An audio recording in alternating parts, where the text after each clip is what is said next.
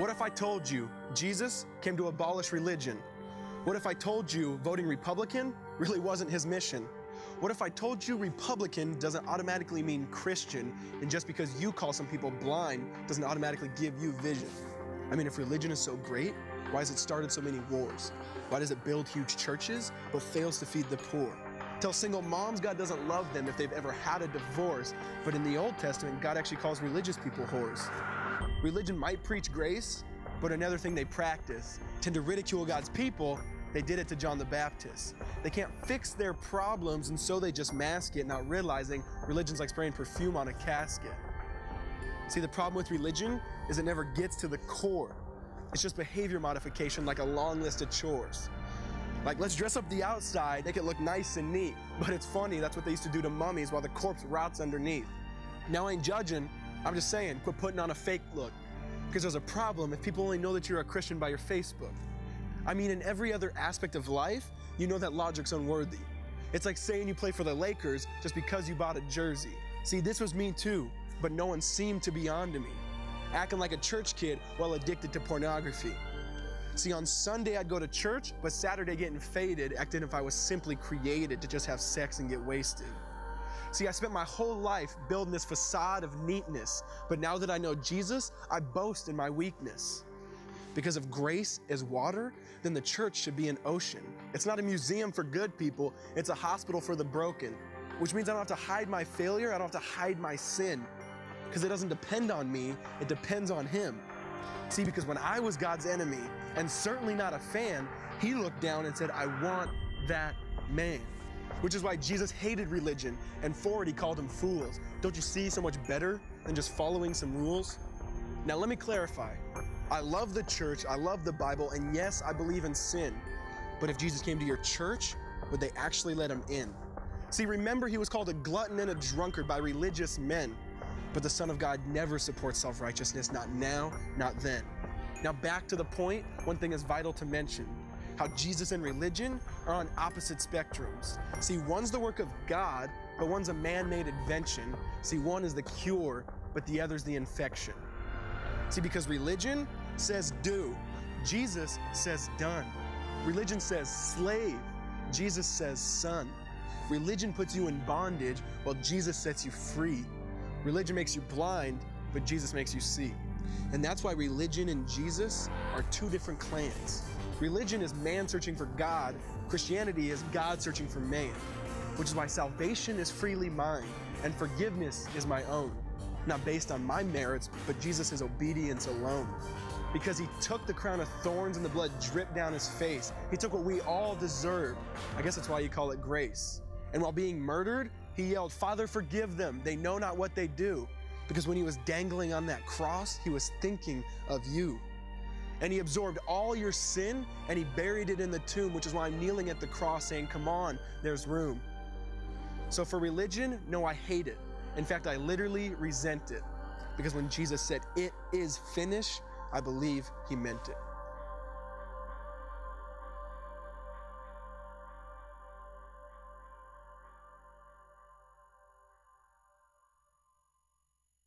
You know what I find very interesting is that in the world we live in today, many people are running from religion. Well, when I was growing up, religion was the thing that people ran to because we would run into problems. But it seems today that people don't want to have anything to do with religion, and possibly because there's a difference when it comes to religion and Jesus. Religion, it's defined as man's attempt to get to God, while relationship is God's attempt to come to man. And God did that through Jesus Christ. You see, God didn't want to spend eternity without you and I, so He brought Himself to this earth so that we could develop a relationship with Him. And how did He do that? He did that through His one and only Son, Jesus Christ. So because Jesus died for our sins, we now have a way back to God, because now we're declared righteous in His eyes. See, Jesus and religion is something that people are wondering about today, and maybe you're wondering about that. Well, in this series, Jesus and, Pastor Ben Urbanozo is going to be speaking to us today about Jesus and religion, and how does that affect our lives today. So would you welcome up with me Ben Urbanozo as he comes and shares with us this morning. Let's welcome him up. Thank you, Pastor Sheldon. Good morning, everyone. Welcome to New Hope Church. And as Pastor Sheldon just shared, today we're going to talk about a controversial subject. It's religion. The reason why I say controversial is because, believe it or not, even when Jesus walked this earth, religion was controversial. And we see it in today's world. So we're going to kick it off by figuring out, what is religion? What does religion mean? What is it defined as? Well, religion is defined as an organized system of beliefs, ceremonies, and rules used to worship a god or a group of gods or deity. And so when we talk about religion today, though, what we're actually talking about is, in the Old Testament, God gave Moses the 10 Commandments, as well as some other laws and decrees and statutes. And this would eventually become known as the Law of Moses. And here's the thing, though. God gave his people the Law of Moses to actually stay connected to him. But what happened was, when Moses gave the law to the people, what happened was they started slowly but surely changing it so it would become like the religions of other nations and other gods. And then it would continue to happen all the way until Jesus is born and makes his way onto the scene. See, that's what religion is. And I love it because in Matthew 5:17, it says it like this: "Do not think that I have come to abolish the law or the prophets. I have not come to abolish them, but to fulfill them." In other words, Jesus was telling people that, listen, yes, I know that you have the law. Yes, I know that you have the 10 Commandments, the statutes that God gave Moses. But listen, I'm here to fulfill all of it. Because right now what's happening is you're letting religion stop you from having a relationship with God the Father. That's what was happening. And in fact, when you read in the Gospels, we see how Jesus viewed religion. And you see, the problem is, religion is where many people get stuck. They'd rather know the Bible rather than the one it's speaking about. They'd rather follow the commandments and law rather than the one who's given it. You see, religion isn't supposed to be the answer.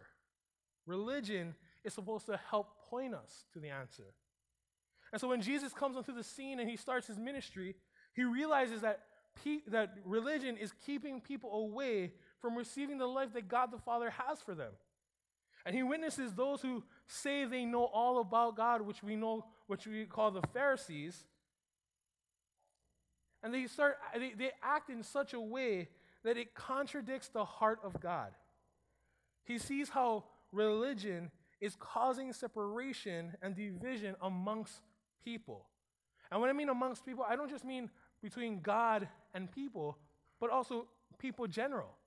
That religion will cause division even amongst each other. And the truth is that's still happening today. Well, in John 8, if you have your Bibles, you can turn to John 8. If you don't have your Bibles, don't worry, we're going to go through it on the screens. But in John 8, Jesus encounters a situation concerning religion. And here the religious leaders bring to his attention a problem, and they expect Jesus to uphold the religious standards and laws.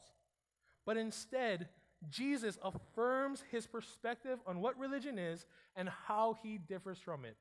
And if you have your Bibles, you can follow along. If not, it'll be on the screens and you can follow along there. And it starts with verse 1.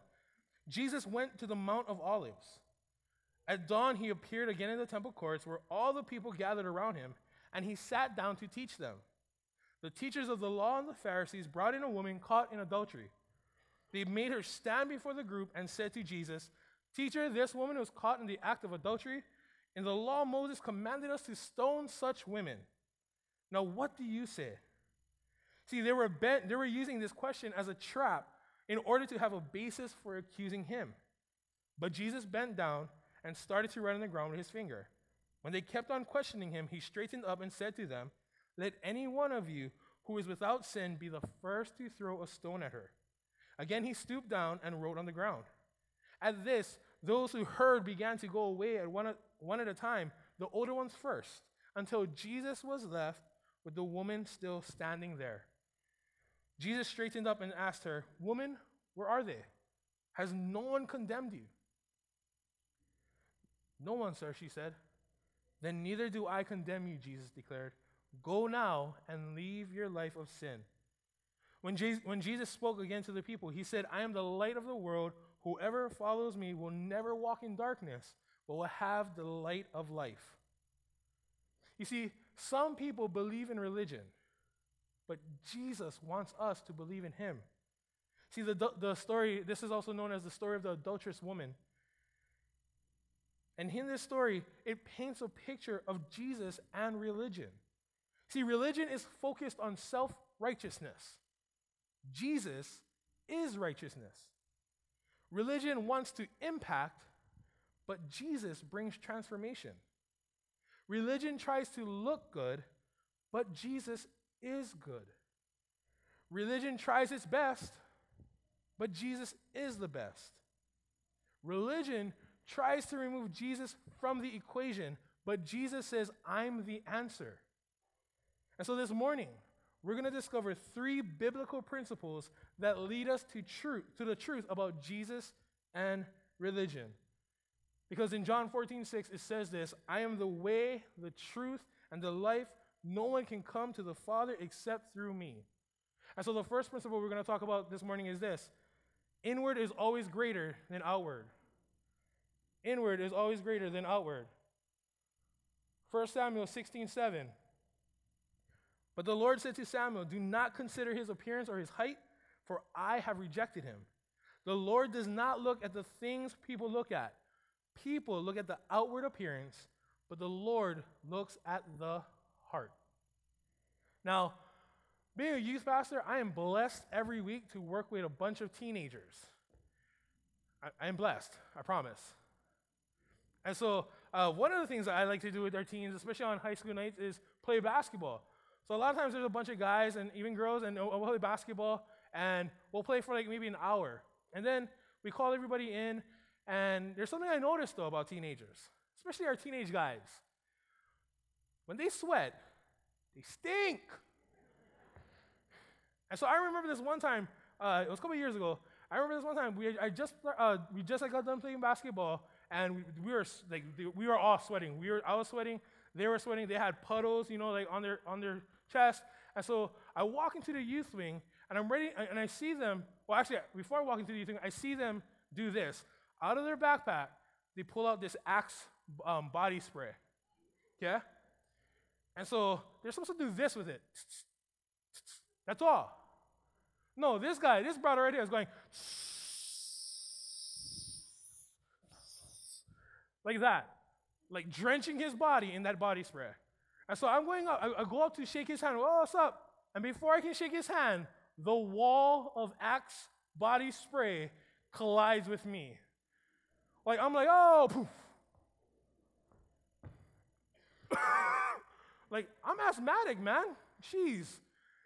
And he's like, I was like, "Bruh, dude, you're supposed to go tsk, tsk, tsk." He's like, "Yeah, but I smell." I was like, "Yeah, that's why God created soap and water. Take a shower." Because, sorry, but Axe is not going to do what a shower can. A shower is going to make you clean. The body spray is only going to mask the smell until eventually it disappears, and now you're going to smell like BO and that scent, which is even more horrific than any of those. And you see, here's the thing. Religion can't do what Jesus can. Because Jesus washes us clean. Jesus makes us clean. Religion just tries to mask it. I remember one time my cousin, he was into construction, and so he would go to houses, and once in a while, he would ask me to tag along. I don't know why, because I didn't do anything, because I don't do manual labor. So I would just watch him. And so I remember one time we were unloading the truck, and we get to this house, and we're unloading the truck, and I look at this house, and this house is beautiful. I'm like, like, man, this house is so nice. Like, I'm jealous. And I'm like, man, this house is so nice. Like, why are we even here? This house probably, from the outside alone, looked like it could probably sell close to $1 million if it was on sale right now. At least close to $1 million. Probably way more than that. And my cousin told me this thing, and it was a principle I never forgot after. And I know some of us, we've heard of it, but he's like, you cannot judge it from the outside. And I was like, what do you mean? He's like, because think about it. If it's really nice, what are we doing here? Why are we unloading all this wood? I thought, what do you, I guess that kind of makes sense. And so he opens the door, and we go through. And I understood immediately, as soon as I stepped foot, what he was talking about. Because the inside of the house was completely termite eaten. And he was like, see the inside, all destroyed. The outside looks nice. But you don't live on the outside. You live on the inside. You see, that's what religion does. Religion tries to paint a beautiful picture even when our inside is rotten. Even when inside we're wrecked. Jesus came to fix the inside. Jesus came so that he can change us from the inside out. That's the difference between inward and outward. Just like how you guys saw in the video. I can put on an NBA jersey. It doesn't make me an NBA player. Trust me, I tried. Don't lie, I know some of you guys did it too. You know, you put on a jersey, you think you Michael Jordan, and then you make an air ball. You try to dunk, and then you realize you cannot dunk on a 10-foot rim, let alone a 6-foot rim. See, it doesn't work that way. See, it doesn't matter if on the outside we look like a Christian. That's not what Jesus is focused on. Jesus is focused on the inside. Are you following me? Because just like the analogy of that jersey, if I put on a jersey, but I don't have the heart and talent, guess what that makes me? It makes me a fan. It makes me a fan. The Pharisees were fans of God, not followers of God. And the thing is, Jesus wants us to be authentic authentic followers, not pretend fans like the Pharisees were. You see, Jesus speaks to the heart, not to the appearance.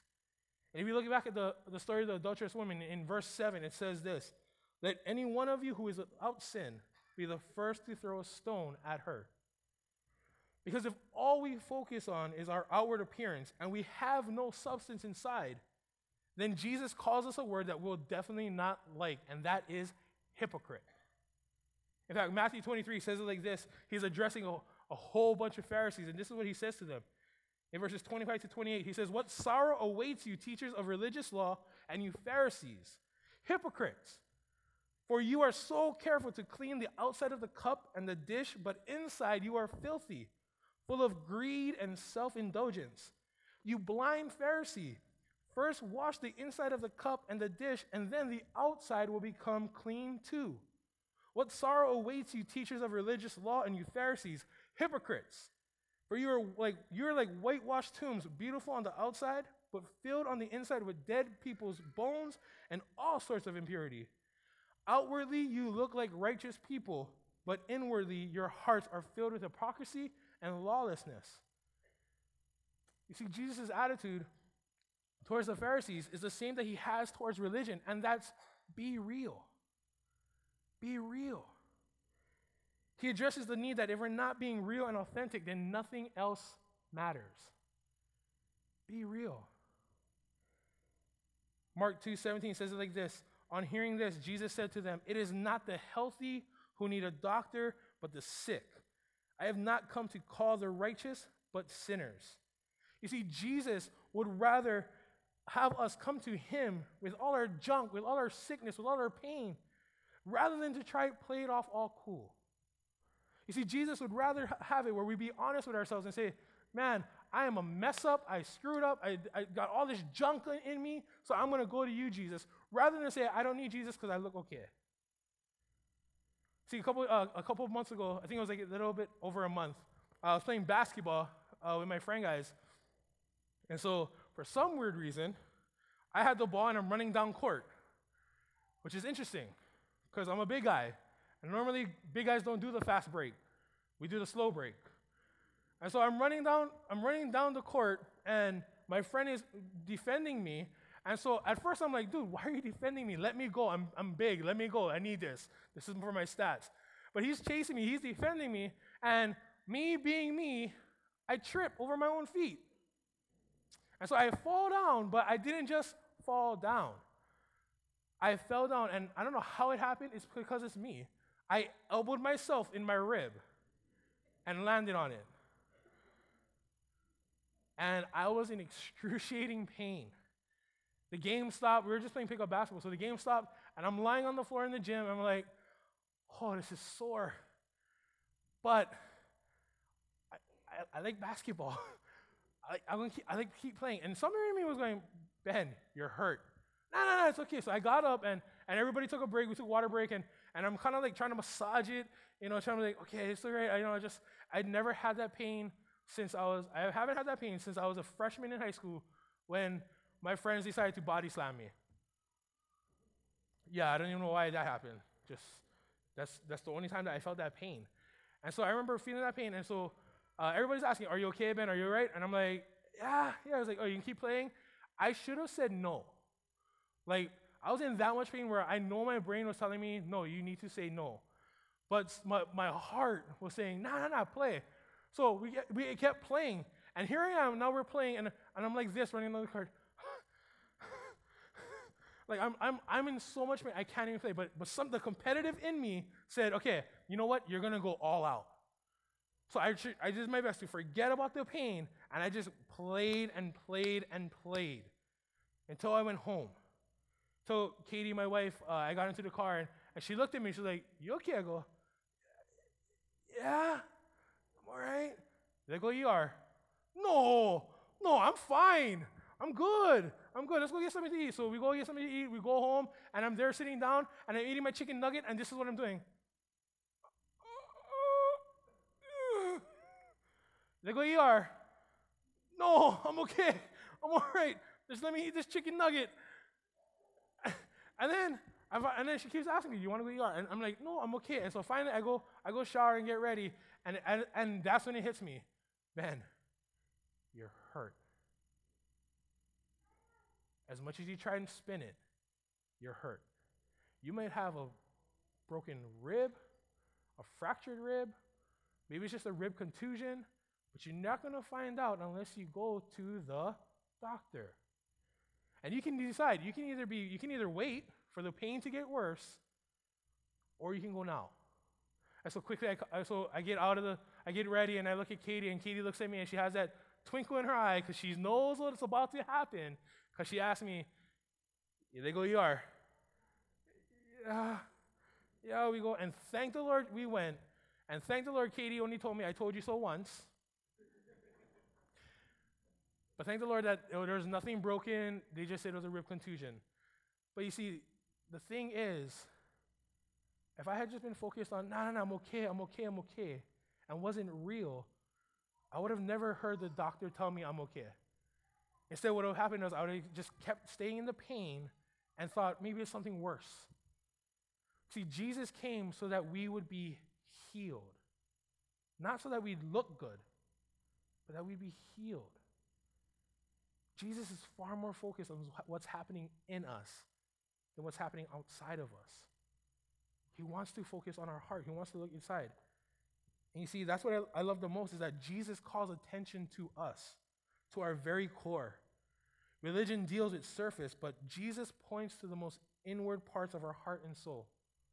Religion would be fine if we just were to stay in the shallow and swim there, but Jesus calls us to the depths of his ocean.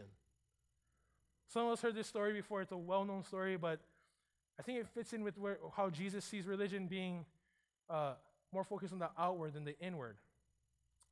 There was a young man who was in high school, and he was excited. It was Friday. It was going to be a weekend, and not only was it going to be a weekend, but there was going to be a long break. And so he's there, and he's watching, and he sees one of his classmates who's at his locker. And this classmate of his, he's seen him around, but he never really had a smile on his face. He was the kind of kid that always got picked on. He was really smart, but he got teased for being smart. Well, this kid sees that kid, the smart kid, at his locker, and he opens his locker, and he sees him start to take out his textbooks. And boy, were there a lot. And the kid is thinking to himself, wait a minute, there's no homework. I'm in his class, there's no homework. Why is he taking all his textbooks home? And he sees that all his classmates kind of come and they pick on him and they walk past and that's it. Well, as this kid is carrying all his textbooks, some of them fall out of place, fall on the ground. And so the kid who's observing it sees, hey, everybody's kind of just walking past him as this kid is trying to pick up his books, pick up his stuff. I'm going to go help him. And so he walks to the kid, bends down, picks up the books and starts talking stories with him. After talking stories with him, he finds out that the kid was going to go home, and where the kid lives is kind of close to where he lives. And so he's like, hey, you know what? I'll just walk with you. I'll walk you home, bro, because I live like just a couple houses down the road. And so they make their way down. They're cruising, and they're talking stories, and they're laughing. They're telling jokes, and this kid he's never seen smile starts to smile and laugh. Well, finally they get to the house, and the kid looks at the other kid and says, hey, this is where you live? And he's like, yeah, this is where I live. Like, hey, you should call me up tomorrow. We can go cruising, we can go beach, do whatever. Yeah, we can go hang out. The kid's like, oh, okay, sure. And so from that moment, a friendship is born, and they become the best of friends, and then it becomes their graduation day. And that smart kid is not a valedictorian. And as all valedictorians have to do, they have to give a speech. And so he goes up to the podium and he says, I just want to share one story. And it's a moment that changed my life forever. See, one day, things were really bad at home. My parents were fighting. I was getting picked on. I wasn't feeling loved. I wasn't feeling anything. I felt like nobody even knew I existed. And so I had made a plan. The plan was I was going to take my own life. I was going to take my own life. Figured nobody would even care. But I didn't want my mom to have to come down to the school and clean out my locker. So I chose to take my textbooks and all my stuff out so that way she wouldn't have to come to the school afterwards. Well, as the Lord would show it, that my books would fall on the ground, and everybody walked past me. Kids are still teasing me as they walk past. But then this one kid came, and he picked up my books. And not only that, but he started talking stories with me. And I seen him in class. I knew who he was, but he started talking with me. In fact, he said, I'll walk with you home, bro, because I live right next to you. And we became the best of friends. And he looks at his classmate who's in tears. And he looks at him and says, you probably didn't realize this, but you saved my life that day. You showed me that I do matter. Even if it's just to one person, I matter. You see, religion sees past us. It walks past us. Jesus always walks to us. He doesn't see the outward appearance. He sees the inward. While religion will just keep walking by, Jesus walks straight to you. And that's the second principle. The second principle is that relationship is greater than rules and routines. Relationship is greater than rules and routines. John 15:5 says it, yes, I am the vine, you are the branches. Those who remain in me and I in them will produce much fruit. For apart from me, you can do nothing. Now, for those of you who are married, I'm pretty sure we could all agree on this. I think what's more important? Is it more important that your spouse wake you up, cook you breakfast, says have a great day at work, you come home, there's dinner on the table, dishes are washed and all this and that, you go home, you go to sleep, and she says, okay, good night, or he says, good night, love you.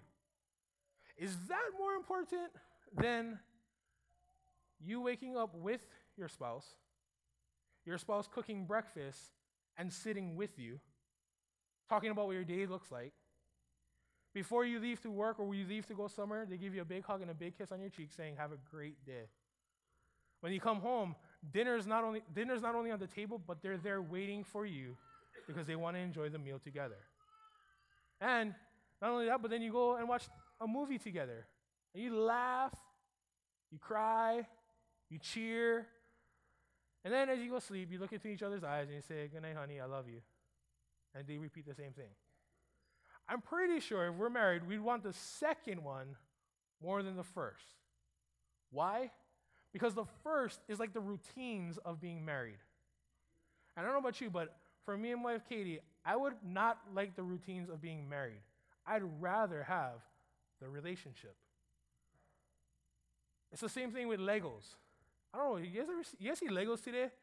Like, it's super expensive, right? Like, $20 for like 5 pieces. But you know, like in today's world, right? They have all these really awesome Lego pieces. You can build like the Death Star and all these things. And it's funny because I look at it and I'm like, okay, that's great. But in order to build that, you gotta have all these rules of, okay, this piece has to go here, this piece has to go here, and it takes forever and a day.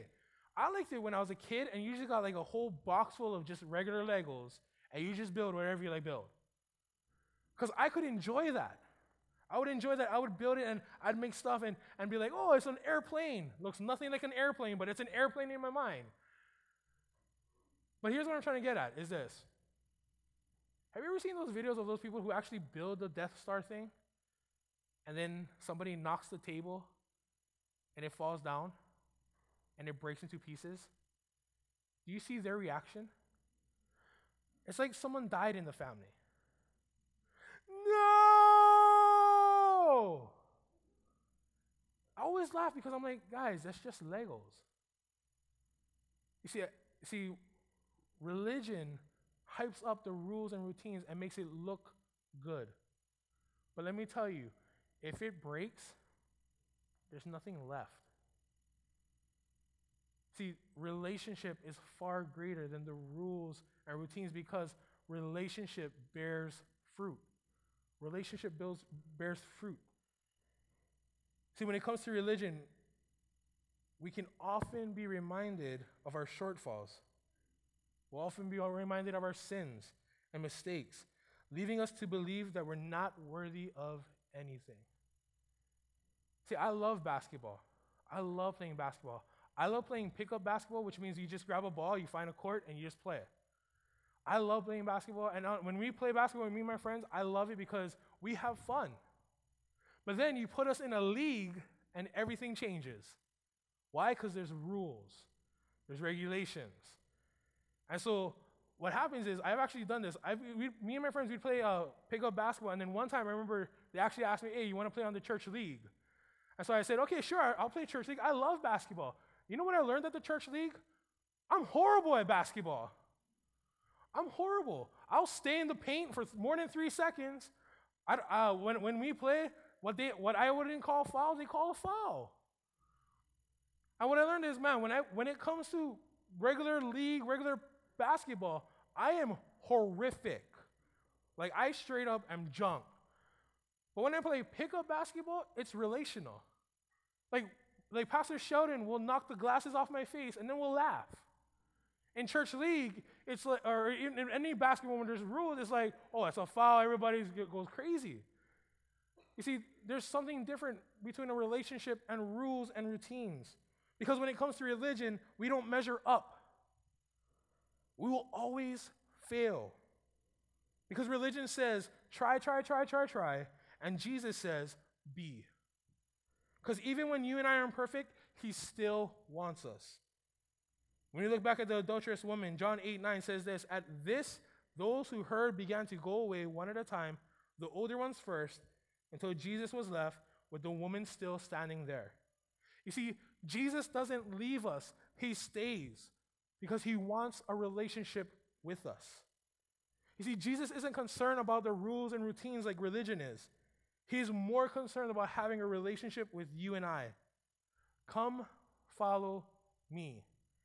Those are the 3 words that Jesus speaks to invite people to follow him and have a relationship with him, not based on what they were doing right or what they were doing wrong. I mean, think about it. He was calling fishermen, tax collectors, and straight up sinful people. Why? Because he wants a relationship with every single person. Because when we have a relationship with Jesus, we're invited to receive the life that God wants for us. 1 John 5:11 and 12. And this is the testimony. God has given us eternal life, and this life is in his Son. Whoever has the Son has life. Whoever does not have the Son of God does not have life.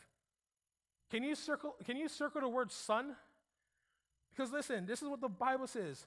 This life is in his Son. Whoever has the Son has life.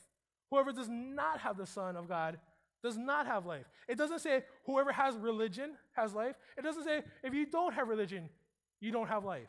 It says if you have the Son, you have life. If you don't, you don't. Because it's a relationship with Jesus. A relationship with Jesus gives me the freedom to experience the fullness of God's grace, forgiveness, and love. And that's something that religion can't do. Religion affects the way we see God because it makes God look like our boss and we're the employee. And man, as an employee, I better listen to my boss because if I don't listen to my boss, he's going to fire me. And not only that, but he's going to throw me literally into the fire. Right? But when we have a relationship with Jesus, it changes how we see God because we see God as our Father in heaven. And then we see that he calls us his sons, his daughters, his children, whom he loves. You see, I think there's a big misconception when it comes to Jesus and religion. Religion tells us that we have to go to church, that we have to read the Bible, that we have to pray, and that we have to do good things. Religion is all about, I have to. And if not careful, religion can become a false god. That's right. Believe it or not, there are many people that they don't even realize that their religion has become a god before God. And that's what will happen. We'll put rules and routines before a relationship with God. Because religion, and when that happens, religion builds a wall that separates us from having a relationship with Jesus. And when there's that separation, we miss out on who Jesus really is. A lot of times when I was a kid, people would ask me, well, what religion are you? And I had honestly no idea what to tell them because I was baptized Catholic. I was raised by a Mormon mom who sent me to Christian after-school programs. So I would always tell them, I'm either one of these three, I don't know, or all of them. But when I remember when I came to this church as a teen, and the one phrase I always heard was this, other than church is not a place you go to, church is who you are, is that it's not about a religion, it's about a relationship. That Jesus doesn't care about your religion, he cares about a relationship with you. And so I remember I think I just graduated and I gave my life to Jesus. I said, I want that relationship because I have no idea what it means to have a religion. I had 3 growing up. Actually 4, because there was a moment in my life where I was like, there is no God. And so I remember making that decision to receive Jesus Christ as my Lord and Savior. And I tell you right now, I understood that, hey, now I have Jesus. I have a relationship, I have a friendship with Jesus. He is with me now. And he never leaves me. That's what his word says. And if his word is true, which it is, then that means he never ever leaves us. Well, I remember this one time, my stepdad, who's Catholic, he came to me and I was in our living room and he comes to me and he says, Here, Ben, this is for you. And so he gives me a necklace, and on that necklace is this piece of paper with the image of Jesus. And I'm like, okay, what is this for? He's like, well, it's because, you it's to keep you safe, because I know you go driving, you go to work, you do this, you go to the church and all this. So it's to keep you safe. And I looked at him, and I didn't mean no offense or I didn't mean it to sound weird or insult him, but my honest reaction was, but it's paper. And he's like, no, but it's the image of God. And I told him, but it's printed on paper. And I looked at him and I told him, I thank you very much for the heart behind it, but Can I just share this with you? I made a decision to have a relationship with Jesus. And my heart honestly believes this, that if I get into a car accident, this piece of paper is not going to save me. But my relationship with Jesus will. Because it's my relationship with Jesus that determines where I end up. And so I told him, thank you very much, but I don't need it because I have Jesus. And so he said, okay. He took it. And I looked at it and I was like, I don't have to have an image of Jesus. I have the real thing. I don't have a religion. I have a relationship. I can call my friends up because I have a relationship. I can call Jesus up because I have a relationship with him. Not something that looks like him. See, that's the difference between relationship and rules and routines.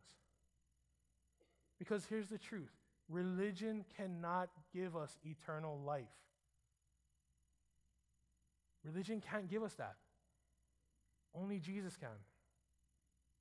And you know, when we develop a relationship with him, we'll discover that we'll follow his ways and him because he loves us. And that's the third principle, that love is greater than fear. Love is greater than fear. 1 John 4:18 says it like this, there is no fear in love, but perfect love drives out fear because fear has to do with punishment. The one who fears is not made perfect in love. When there is love, there can be no fear.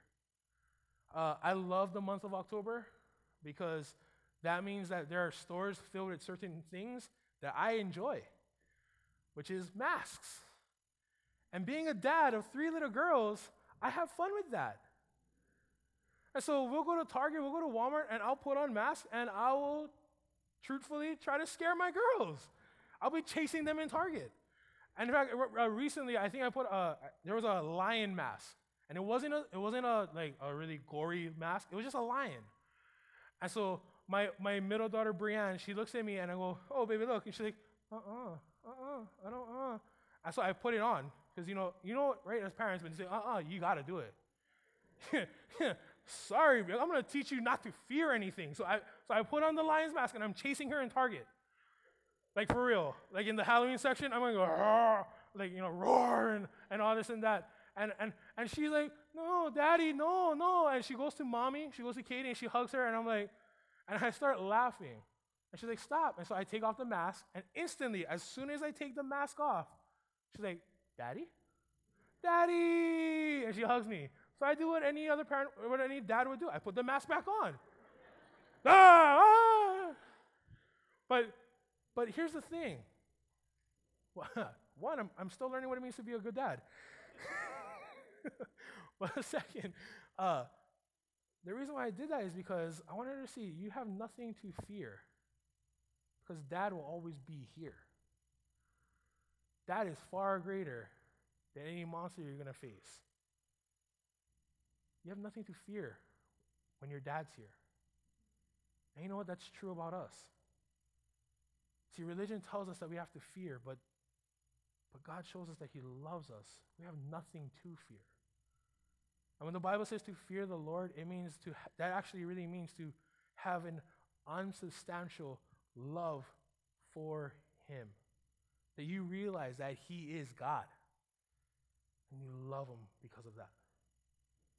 See, I think sometimes religion puts on a mask and tries to make us scared, but the reality is God loves us. Jesus loves us. When it comes to religion, it tends to utilize fear to get people to do things, which means that their hearts aren't into it. They're just doing the tasks so that they don't suffer, which makes them focus on the outwards rather than the inwards. Religion utilizes fear to remind us that we're not good enough, that if we don't want to go to hell, we better do what is right. And you know, this interesting thing is religion always tends to use those words like hell and blasphemy to instill fear into people. In fact, often religion will use hell as a scare tactic and punishment to try and lead people into obeying the rules and commands. See, I remember when I was a kid, whenever I do stuff, there would people be around me and say, oh, you're going to go to hell. Like smallest thing. Like if I told a little lie, oh, you're going to go to hell. Oh, you never listen to your parents? You're going to hell. And I would hear that all over. Oh, you're going to go to hell, you're going to go to hell, you're going to go to hell. And all of a sudden I thought to myself, man, there's a lot of people that's going to be joining me in hell. Because, man, if this is where we're all going, if this is because of what I'm doing, I'm going to go to hell, then, man, everybody's going to be there. But you see, this is what we got to realize. Hell was never created for us. Hell was never created for us. Hell was created for Satan and his minions after they rebelled against God. Hell was never created for us. But a lot of times religion will share with us that that's where we're going to go, right? Oh, you living this lifestyle, you're going to hell. Oh, you doing this, you're going to hell. You know what's interesting is that Jesus doesn't use fear to intimidate people. Jesus never once used fear to scare people. Why? Because his love, he used his love to encourage people, to encourage change. See, the punishment that we do deserve for our sins were placed on the cross because of how much Jesus loves us. In Jesus, there is no fear or condemnation. In fact, go back to the adulterous woman, John 8, verse 10 and 11. Jesus straightened up and asked her, "Woman, where are they? Has no one condemned you?" "No one, sir," she said. "Then neither do I condemn you," Jesus declared. "Go now and leave your life of sin." Ephesians 2, 3-5 says it like this: "All of us also lived among them at one time, gratifying the cravings of our flesh and following its desires and thoughts.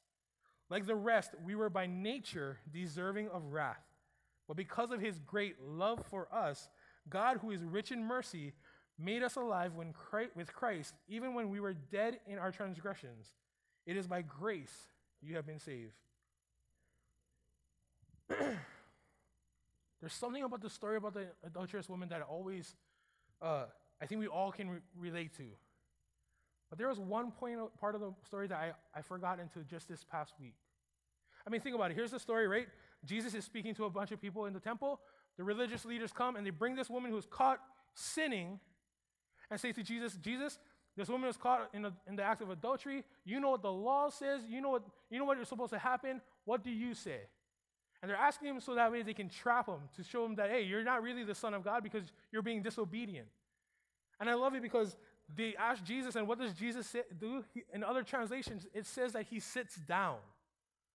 Like, can you imagine all these religious leaders come and then Jesus just sits down in front of them and starts writing in the dirt? And there they are. They're probably mad at this moment. And they're like, "Jesus, we brought this woman who's caught in the act of adultery. What do you say? You know the law. You know what's supposed to happen." And Jesus stands up and looks at them and says, "Okay, well, whoever doesn't have any sin in them, you guys can be the first one to throw the stone." And right there, the Holy Spirit just convicts them. Because they're dealing with Jesus. Jesus doesn't deal with the outward, he deals with the inward. And one by one, they drop their stones and they leave. Until it's finally just Jesus and the woman. And Jesus asks her, "Well, woman, where's your accusers? Where are those that were supposed to condemn you?" And her reply is, "There are none." The truth of the matter is this: there was actually one person who could have been there. There was one there without sin who could have thrown the stone. It was Jesus. And when Jesus and that woman is standing there and he asks her, "Where's your condemners?" To be completely honest, that woman should have been scared out of her mind. Because the only one that could have had the ability to lift up that stone and be correct in that scripture was there. She should have been scared out of her mind. Talk about fear. She should have been fearful. Why wasn't she? Because love is greater than fear. Look at how Jesus answers her. "Then neither do I condemn you. Go and sin no more. Leave your life of sin." See, love is how we're supposed to be towards each other. Not throwing religion, not throwing fear at people so they get scared. Jesus never did that for us. He's saying, listen, my love is far greater than the fear of hell. My love is far greater than any fear you have to have. My love is far greater than anybody picking up a stone and you being afraid that they're going to throw it at you. That's my love. It's who I am. See, I remember when I first came to church, I went to the youth ministry first, and then I remember there was this one time I had to step foot into the sanctuary, and I honestly thought that either two things was going to happen.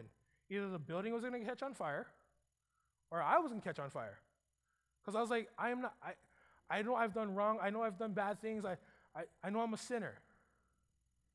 But thank the Lord, the building is still here, and I'm not burnt. See, the Bible says that God is love. And that's what religion forgets.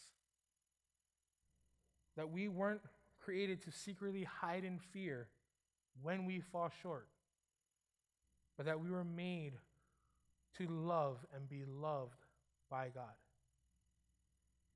John 10:10 shares that Jesus came so that we would have eternal life and have it abundantly. Religion will always focus on hell and eternal death, but Jesus will always focus on bringing life to those he loves.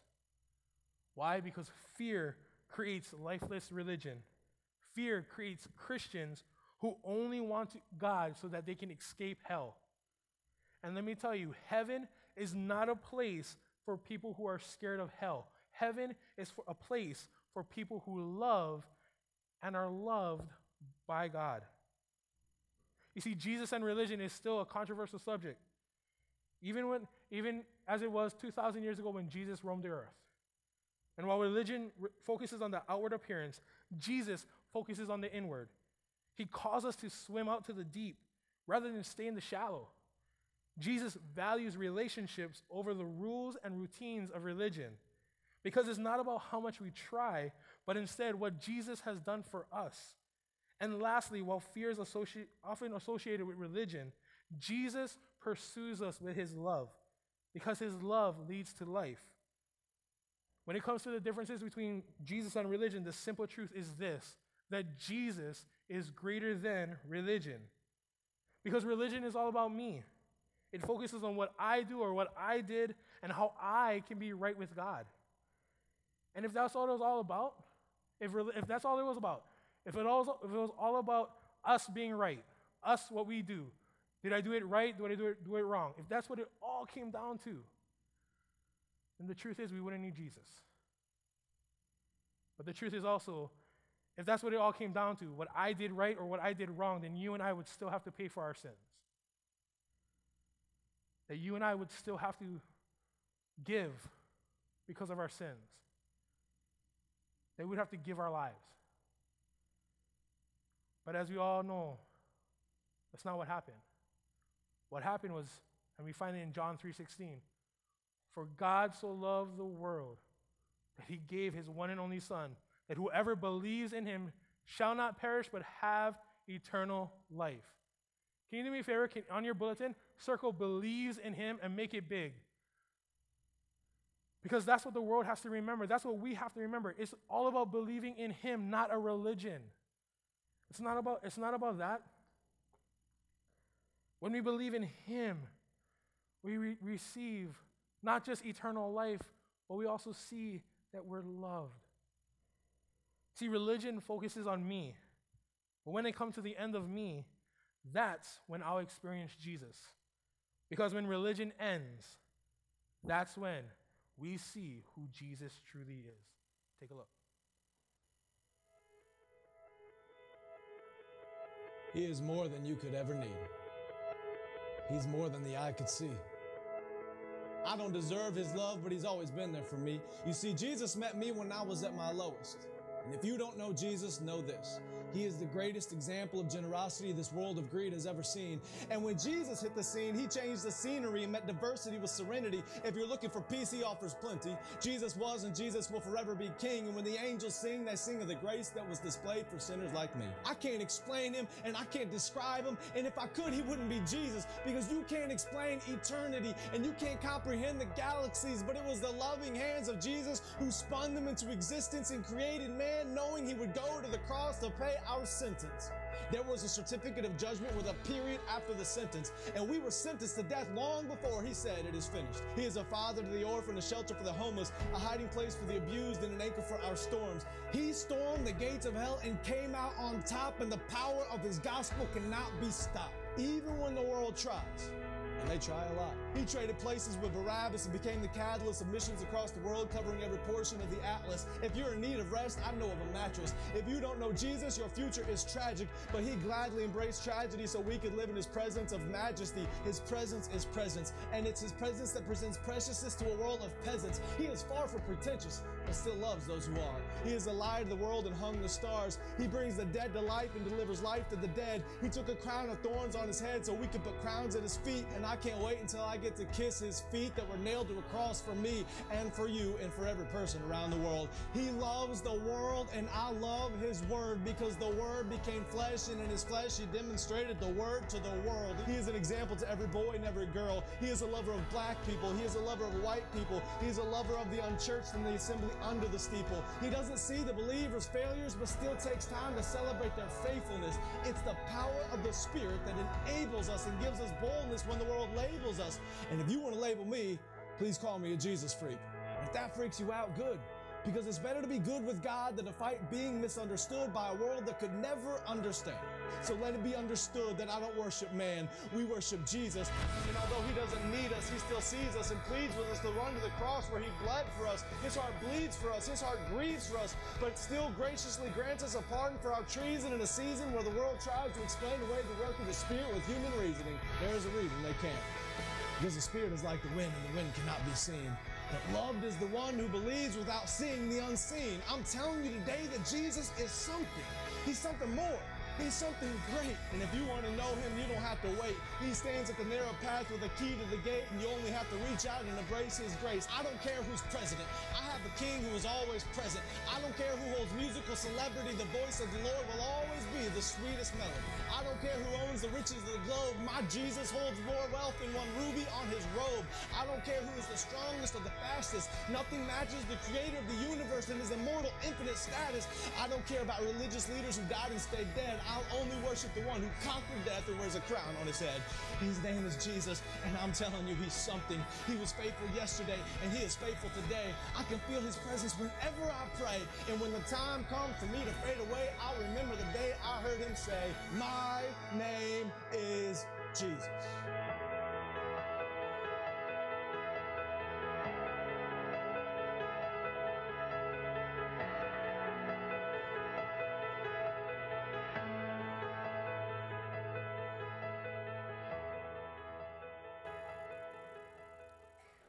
You see, when we see who Jesus is, we see beyond religion. Because religion doesn't fit where Jesus does. See, religion says to conform to the outside, conform on the outside, but Jesus transforms us on the inside. Religion gives us a list to follow, but Jesus says, "Come follow me." Religion points to death, but Jesus came so that we could have life. See, religion says to fit in, but Jesus, well, he says to stand out.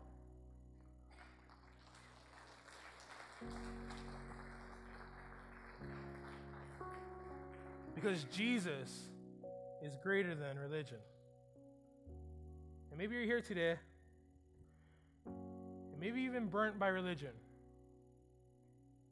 Maybe you followed all the rules and regulations, the routines, and all that religious leaders told you that you must follow, otherwise bad things are going to happen. Maybe you're focused on trying to look the part, all while inside your heart and soul is wrecked. Maybe you settled for the rules and routines rather than experience a relationship with Jesus. Or maybe the fear of religion has stopped you in its tracks. Fear that stones are going to be thrown your way because of what you've done and who they say you are. And that's why we have to come back to Jesus. See, Jesus isn't waiting for your life to get in order. He's not waiting for your life to look nice or pretty enough so that you can come to him. See, he wants a relationship with you right now. He wants to cut through the surface and get to the deep. And whether you're a Buddhist or a Mormon, an atheist, a single parent, divorced, alcoholic, struggling with pornography, homosexual, or whatever your nationality is, or whatever other reason you may think you have, or other reasons that people have said to you that you can't have a relationship with Jesus, that's wrong. Because Jesus wants a relationship with you. And in that relationship, he wants you to experience the amazing love that he has for you. Because Jesus is greater than religion. Amen? Would you bow your heads with me as we pray?